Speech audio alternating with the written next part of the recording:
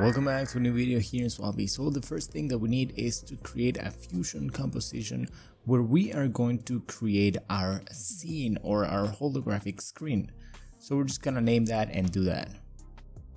Now inside Fusion, the first thing we want to do is create a background node and connect it, and then we can change the color of our background already.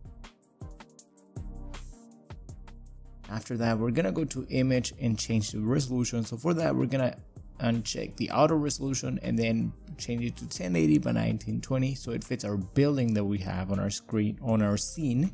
And after that, we're pretty much set up for that part. Now for your scenes and holograms, you can use pretty much anything that you want. You can use an image, a text from Fusion, or anything from inside Fusion, or videos like you've seen in the examples. Now we are going to drag this smiley face, and then we're gonna press Ctrl M and we're gonna add a transform node to it. Then we're gonna connect these to our background, and here we're gonna adjust the size and the position that we want our smiley face. So we're gonna bring it a little bit towards the bottom. So after that, what we want to do is we want to create a second transform node. And then we're gonna first of all adjust the pivot point so that it's right in the middle of our face. After we have that set up, we're gonna right click on the center or the position and click on shake so we can create a shake animation throughout the whole Fusion composition. And then we can play around with the different settings here to whatever you like, but that is just an optional step. Now after we have our little face right there, we are gonna add a text node, which is gonna be the background text that's gonna go on our holographic screen, and we're gonna just connect it. And then here we're gonna write whatever you want to write.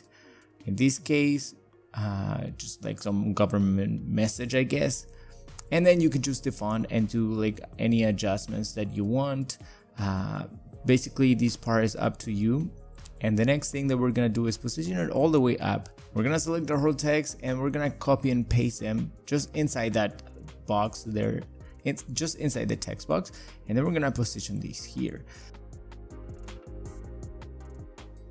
Now we want to animate the text to be sort of like scrolling. So for that, we're gonna create a keyframe on the position right at the beginning, and then at the end we're gonna move these all the way up. You can make the direction of it go down or anywhere you want to, it's up to you again. After we have that ready, we want to add this scan lines to our footage. So we're gonna press Ctrl M again and select scan lines, and then here you as always can play around and customize it to your liking, but we're gonna adjust the line frequency and then a few other settings just to play around to see what looks good in this scenario, in this case. And after we have something that we like, we can animate the line shift. So we're gonna create the first keyframe, and then all the way till the end we're gonna make it go sort of like down. And now after we play around with the settings, we want to make sure that the composition mode is set to overlay, and then we can change the opacity of the scan lines effect also by adjusting the blending mode in the settings section. Now we have our scene, and we can go back to the edit page. And inside the edit page, we can drag these on top to see how it looks like. Now here we can pre-render these Fusion composition already, so it's easier for us to work with it. So first, if we right click and press render in place, nothing will happen. And the way to fix this is by creating a compound clip.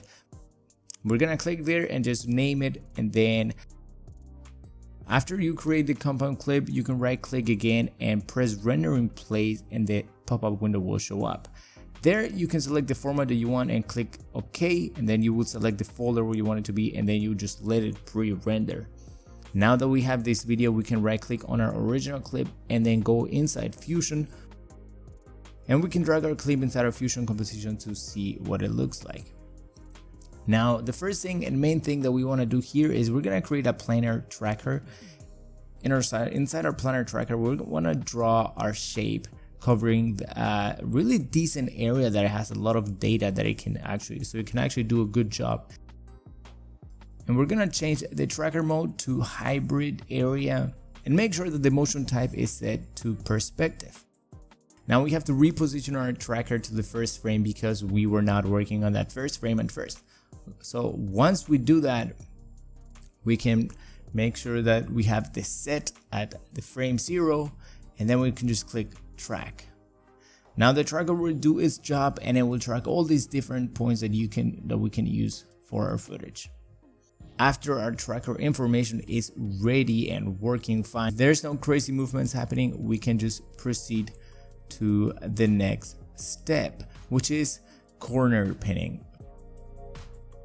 To corner pin, we're gonna go to operations mode and press corner pin. Here we can drag these different points and create what will be our screen, what would you call it? I think edges will be fine to call them. Now the next step after that will be to add a transform node to our video that we have, and we're gonna connect these to the corner pin screen.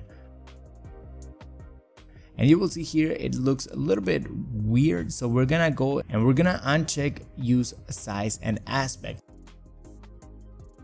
And you will see that if you go all the way to the edge, you will see that our image or video will not go beyond the corner pin's edges. And then you can go and adjust it so it fits correctly the way you want it to fit. Now, after you have something that you're happy with, you want to create a new background node and check the alpha mode to 0. And we're going to connect that to our planar tracker. And for that, just get rid of everything else. And then we're going to connect these again to our media to create a new merge node and then to the ending screen. This is so that we can add a glow effect and the shadow, and it affects our whole holographic screen. So we're going to add the glow and make all the little tweaks that we want. It's up to you every time. There's no set rules on these. And after you have something you're happy with, we're going to add a shadow effect, which is going to complement our glow a little bit better, so it looks a little bit cooler. And the first thing is we're going to adjust the softness, and then we also want to adjust the color that our shadow has, right? So we're going to go back to our shadow and change the color to something similar to what our screen is. And after you find something that you are happy with, we are pretty much set up for the next step. Now the next step is, since our scene is a little bit has a little bit of odd colors within, we're gonna add a color corrector. So we're gonna press Ctrl M again, and we're gonna add a color corrector here. And inside this color corrector, we're gonna adjust the gain of our main video that we have here, which is our background, to make it a little bit darker. And then we're gonna add a bluish sort of tone so that it sort of fits our scene a little bit better, right? Now that we have something that looks a little bit more integrated with our holographic screen, we are pretty much set. You could leave it as it is, but we can add a few little more tweaks. I'm gonna add a rectangle mask, and I'm gonna add that to our media in, which is our first scene, and we want to make the adjustments so that it actually fits in the right position. If you select your scene node, which is the media 2 that we have here, and press number 2, we're gonna see that on screen. And then here we can make the adjustments so that the rectangle actually fits in the right position. And here we will make the adjustments to the softness so the edges of it are a little bit better, and then the corners so that our corners are a little bit round. After you find something that you are happy with, then we are pretty much set up with our scene, and this is what our holographic screen attached to our scene looks like. And if you like, you can add as many screens and holograms as you want. You can implement just text. It's all about your creativity. And yeah, that is pretty much it for this video. I hope this style of video helps. It's a little bit different because it involved me to pre-record everything in voiceover. It's actually like 5 times the amount of work. I don't know why I did it this way. But if you enjoyed this video, let me know down in the comments. And don't forget to leave a like to this video if you find it helpful. And if you're gonna try it, let me know. I would love to check it out. Thanks for watching, and I hope to see you in the next video here in SUALVI. Bye.